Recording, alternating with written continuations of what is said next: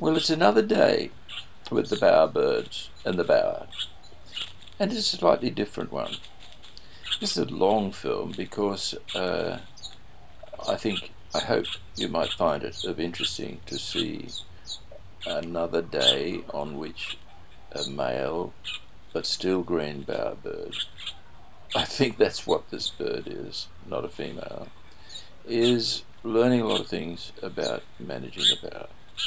Now, it's obvious at the beginning that the black, mature male satin bowerbird is out, and this bird, a green bird, who could be almost the same age, they don't change colour until they're 7 years or so,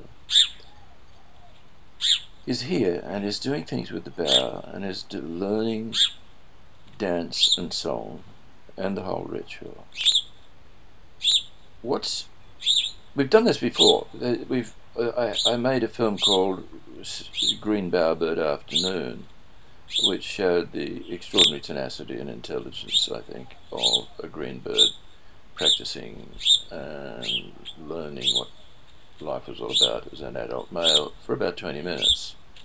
This film is actually 45 minutes long, and I think there is some evolution and improvement in dance behaviour and the singing of this bird. Of course, it might be a completely different male green satin bowerbird, but you can make your own judgment about that.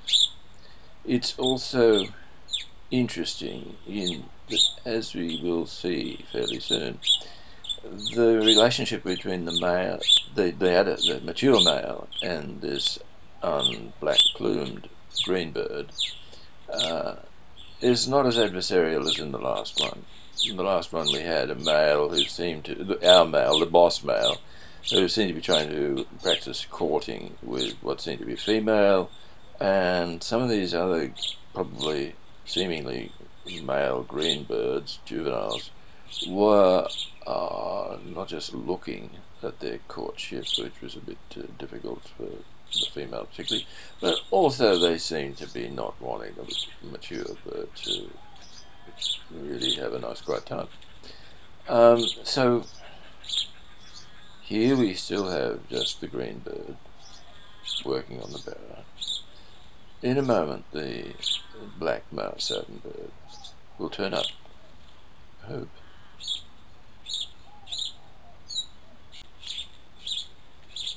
We've moved into a second clip. These clips are 3 minutes long and they have a minimum of 10 seconds apart. It helps to keep me sane and helps generally with the editing that we have these little blocks. An SD card of 16 gigabytes can hold maybe about an hour maximum of these clips. And that's hard enough to work. Here he is, he has arrived. And you saw the alert behaviour of the green bird scooting off. But it's now come round into the overwhelm to watch what the blackbird does. And of course the blackbird is going to do a bit of performance, so we shall have to see what happens here.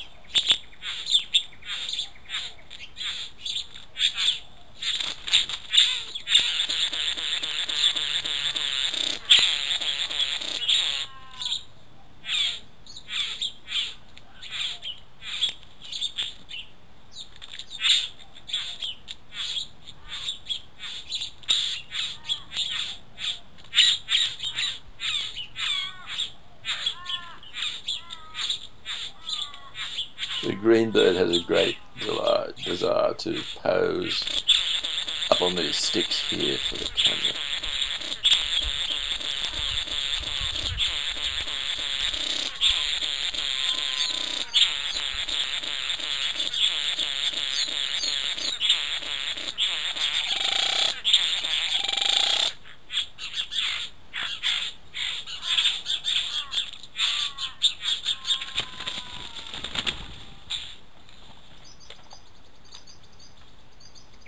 Departure.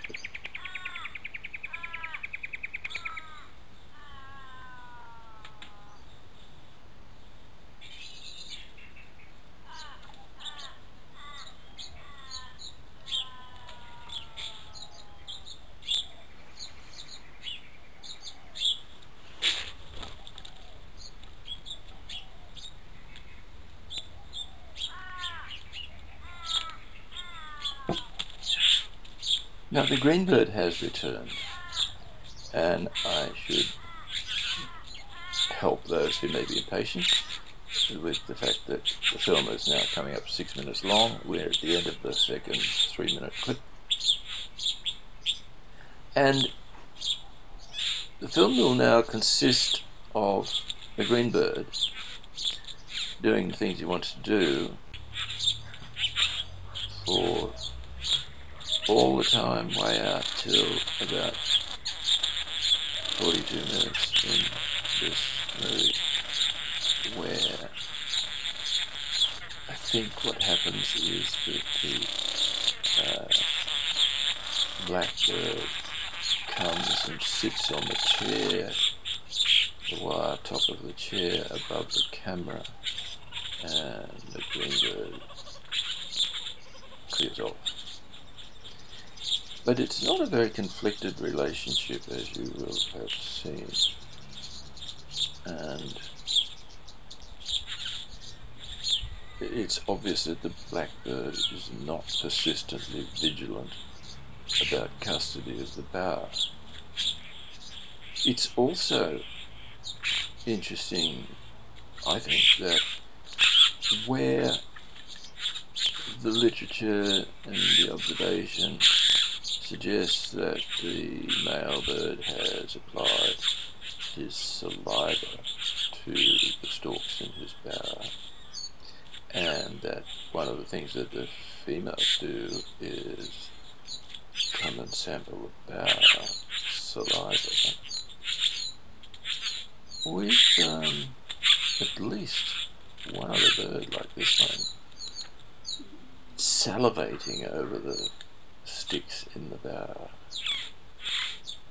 It's not as straightforward, really, this story, as the mono relationship, mono possession concept of the bower